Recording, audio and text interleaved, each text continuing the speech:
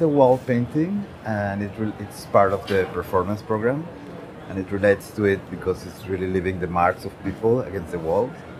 So the way I did it was to ask different people to pose themselves against the wall, and then I will paint them from behind. So like using them as stencils. We had some very nice collaborators from the fair help us to arrange.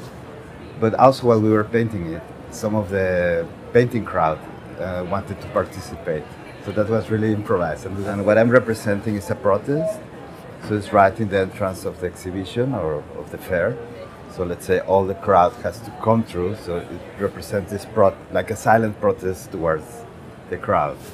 What's interesting of the piece is that it shows also a moment of unrest in the world. I thought it would be interesting to bring some consciousness about that to this art fair context that is sometimes like forgetting reality.